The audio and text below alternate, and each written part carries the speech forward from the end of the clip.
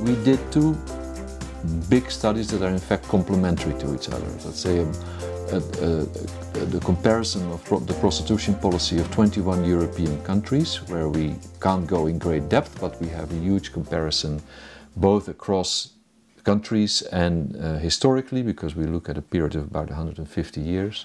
And then we have a second study where, with a very fine-tooth comb, we study in great detail both the formulation and the implementation and the effects on society, on the target group of sex workers and on clients and on third parties of prostitution policy in Austria and the Netherlands. Now, you will have noticed that we are rather critical of how policies have developed in both in the large 21 country study as well as in the more detailed 2 country studies. So is there a solution? Is there a better way to develop prostitution policy without getting caught into the morality politics of it all? And we think there is. And not only do we think there is, we can even point to instances where it has happened. The magic bullet, if I may use this a bit ironically, is what we call collaborative governance. Now, collaborative governance is a way for governments and their target audiences to enhance the capacity for governance, particularly in situations that are changing rapidly, where very few reliable facts are available, and where there is a lot of conflict and discord. And now, what is collaborative governance, and what do we need to make it happen? Let me first tell you what it is, then what we need, and then let me give you the examples where we think it is happening right now, that we can learn from. So, collaborative governance has 6 characteristics. 1, you need to create a forum, a platform, where all parties that are involved sit down together to discuss the policy, the formulation, the implementation, or whatever problems emerge in the realization of that policy. You need to particularly involve disadvantaged and vulnerable groups, groups that are always excluded from such conversations. Now, in our study we have a large argument, and I won't go into in detail now, which is based on things like complexity theory, why it is important to have a great diversity of views. But the bottom line is basically the more diverse groups you bring together, the stronger the chance, the higher the chances that you will hit upon a creative solution, or that you unleash the creativity that resides within society. That's one. The second is the collaborative forum must be authoritative. It must not be a sideshow to the real politics. That very often happens. So policymakers say, okay, invite people to sit down with them and talk about a particular policy, and then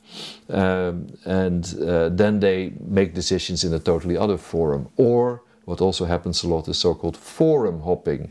So you can't get what you want in particular forum, so you get to another forum. So it must be authoritative. Third, it must be formal and not a casual arrangement. So it cannot be that, for example, one administrator says, all right, well, let's sit down together and see how far we get. No, it must be authoritative and has certain formal rules, maybe even a little contract or some statutes.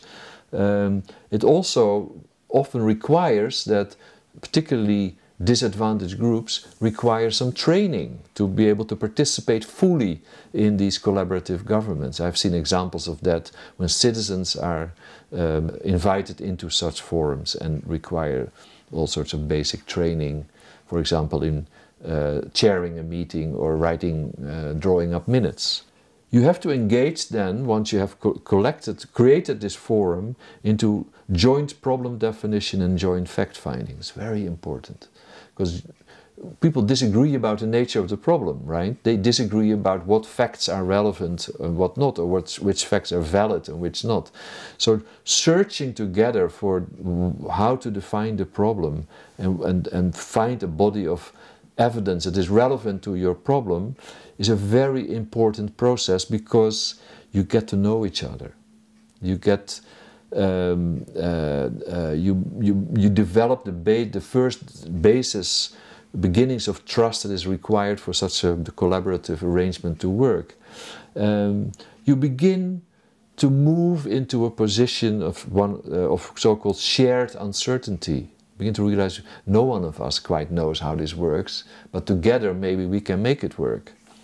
And then very important, sort of the beating heart of collaborative governance, is what some colleagues call authentic dialogue. So that is a form of dialogue that is reciprocal, where everybody can challenge what everybody else says, including the rules of the game, and that is also respectful, right? So the kind of highly emotive language that I talked about earlier has no place in a collaborative forum. So, and then finally, you need some form of leadership, but often leadership emerges in these collaborative forums, and that's instrumental leadership, but also moral leadership. So now this might sound, and does sound, like a tall order that never works, right? Well, we have found instances where it does work, but you need something very important. You need a well-functioning sex worker organization or sex worker advocacy organization that can function as a partner in such a collaborative forum. Now, many countries have sex worker organizations. That's what our 21 country comparison shows. Some strong, some less strong, some older and established, some less so. Interestingly enough, you don't find many unions. And it has something to do with the fact that sex workers most of the time work individualistically.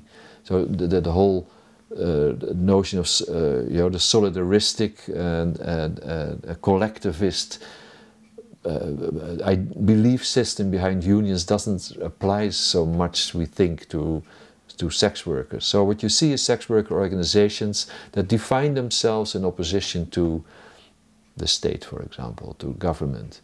That doesn't mean they can't work with government. In fact, what we often see is that if sex workers' organizations are taken seriously, they quickly take on all sorts of roles. Not just advocacy. They move from a social movement much more towards a kind of multi-purpose organization, you could say, so providing services to sex workers, but also doing advocacy and consultancy work and advisory work. Now, where do we see this work? Let me give you first an example that was started as a totally dismal and then transformed into a kind of collaborative arrangement, and it's very typical for many of these collaborative arrangements. It's the city of Vancouver. So for many years, the city of Vancouver had a large outdoor sex work area, and where many of the sex workers were minority ethnic groups, and the area was plagued by a series of murders, very brutal murders. I don't know if they were ever solved, but quite a few women were murdered. There was, of course, outcry from the sex worker community, from other groups that were involved with sex workers, NGOs, etc. And there was also a big outcry against the way that the police handled this whole situation, which was quite brutal towards the sex workers.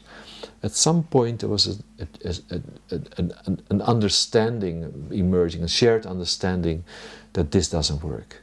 And this is what you often see. Collaborative arrangements emerge out of situations where people begin to see this doesn't work. This isn't going anywhere. It's just this replication of misery. And let's try something else.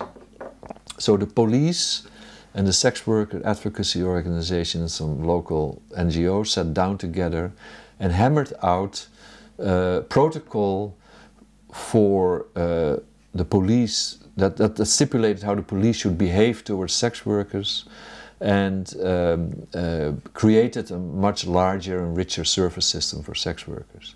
And that is still functional today. In fact, Vancouver is one of the few Canadian cities where there is a considerable measure of trust between the sex worker community and the police in this particular case. But there is a bigger example, which I think can be an example for all of us who aspire to a more humane and more effective prostitution policy, and that is the country of New Zealand. So I went to New Zealand twice to do research there, and I spoke to a broad range of sex worker advocates from the New Zealand Prostitutes Collective, government officials, politicians. I spoke to the architect of the Prostitution Reform Act in New Zealand. I spoke to police officials, to administrators. And what you see is a policy system where the NZPC, the Sex Worker Advocacy Organization, has an important role to play. So they advise the government on all new proposals to change or to augment or to the Prostitution Reform Act. Also, they advise the government on local policy. They provide essential services, health services, but also public health services, and have contracts with the ministries. Oh, and they, by the way, employ low threshold offices in all cities where there is a prostitution scene in New Zealand.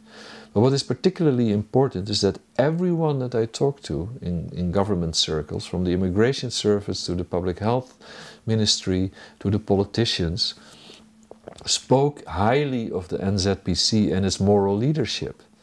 So Catherine Healy and Callum Benaghi, the two spokespeople of the NZPC, they are the face of organized prostitution in New Zealand.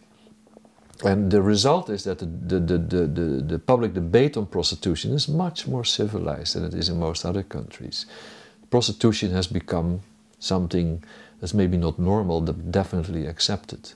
And also among the police. The police, again, speaks highly of their collaboration with the NZPC, even brothel owners. And brothel owners often have conflicts with the NZPC. So, for example, they run a service where, a legal service, where sex workers who feel that their labor rights are violated go to the NZPC. The NZPC then tries to first informally arrange it, which works most of the time. I've seen it happening. I was present in such a meeting, for example. But if that doesn't work, they can bring it to a mediation board, where several sex workers have won, because often it's a rather flagrant violation of labor laws. And if that doesn't work, you go to court. And the NZPC helps a sex worker with all these steps. What you then have is a completely decriminalized prostitution policy, where just regular laws, labor law, fiscal law, administrative law, covers also prostitution, and a strong sex worker organization that is always available to make sure that the law is implemented properly, but also when new problems appear, to bring in their own perspective and their own creativity to help solve that problem. And so we think that collaborative arrangements are the way to go in prostitution policy, and to take it out of this kind of acrimonial, hostile, highly emotional morality politics that we have now in most countries. You need good organization of sex workers. Yes, it's a condition. There many countries have such organizations, and it might require, as I said in one of the conditions of collaborative governance, that the government supports such organizations. So the NZPC gets financial support from the government, and they're beholden. I mean, they are accountable. Then they realize that. So, but it's not just financial support. It's also important that you give people the space and the possibility to grow into that role. I mean, the NZPC is now about 30 years old, I think, and they didn't start out like this. It's a slow process where they began to develop and take on that role. So, it is possible. It is possible, yes, absolutely. And in Australia, New South Wales, we have something that is slightly different, but also have strong collaborative characteristics. So yeah, it's possible, and we think this is the way forward.